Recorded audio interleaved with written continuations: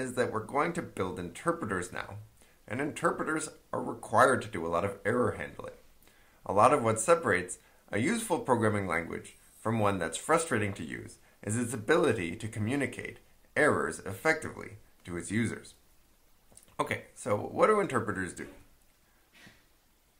Well, one thing they do is they read in the input program as text and interpret it as a hierarchical structure.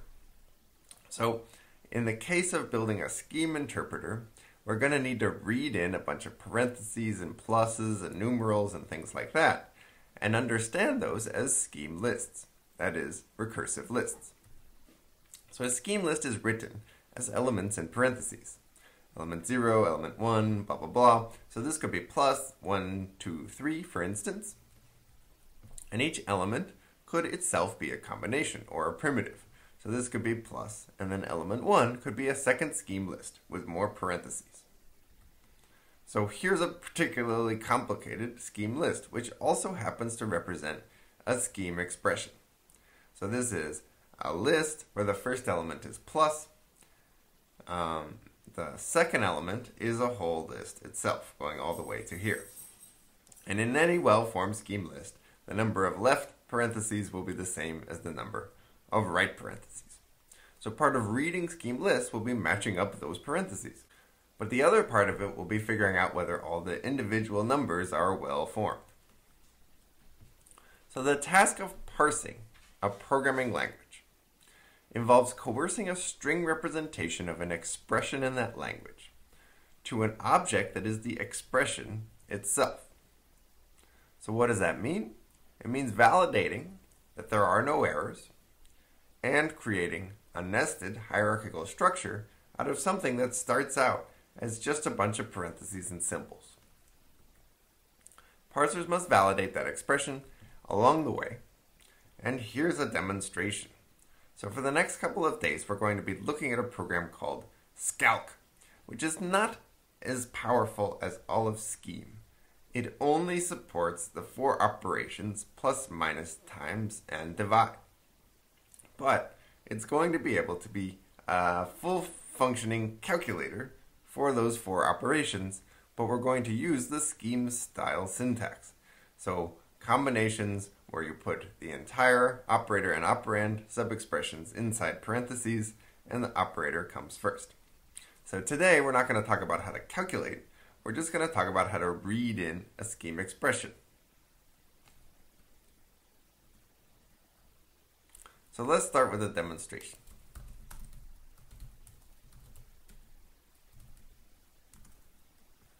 So we start up the reader,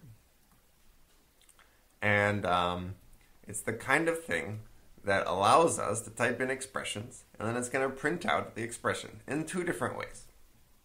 So these 2 look the same, but when I create a list, we'll see a scheme representation of that list, as well as an underlying Python representation, which explicitly states that this thing is a recursive list that's a pair with 1 as the first element and pair to nil as the second element.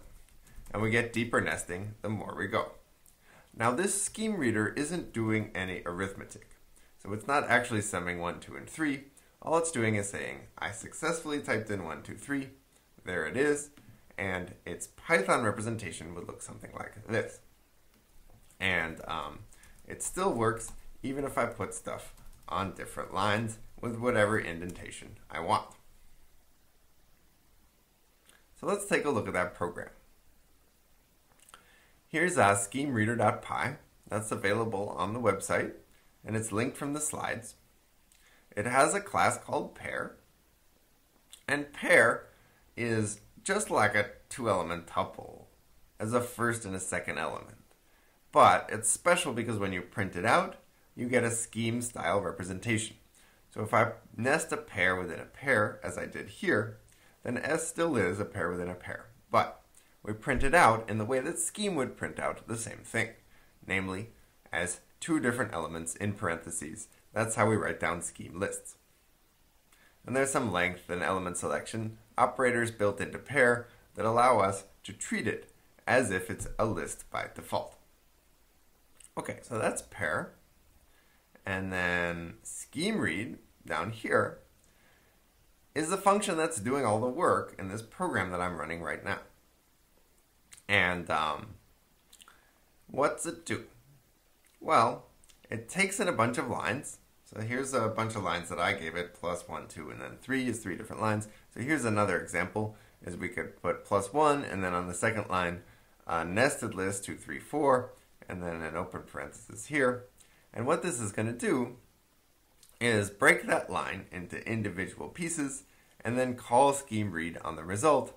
And the result should be that it figures out that plus 1 plus 2, 3, 4 is the first well-formed scheme expression in these lines. Now there's an open parenthesis here. That's not used in the first scheme read. We'd have to scheme read again to get that one. Okay, and we're going to study this as part of your project. It is a recursive procedure where all the recursion happens in a function called a read tail, which after finding an opening parenthesis, read tail finds everything up until the closing parenthesis. And here are some examples of how it works. Now this program does do some error handling. So for instance, if I close parentheses, then it's going to tell me unexpected token, close parentheses. And that happens because we raise a syntax error right here. And that syntax error is a class that's built into Python. The whole program just tries to read in expressions and then print out their result. And when it finds a syntax error, then it prints that out too, which is where we're getting this line right here. But this is inside a while statement that runs forever, which means that even after we have a syntax error, we're still in the same program we were in before. And other kinds of errors will be caught as well. So if I write 2.3.4, I'll get a value error invalid numeral.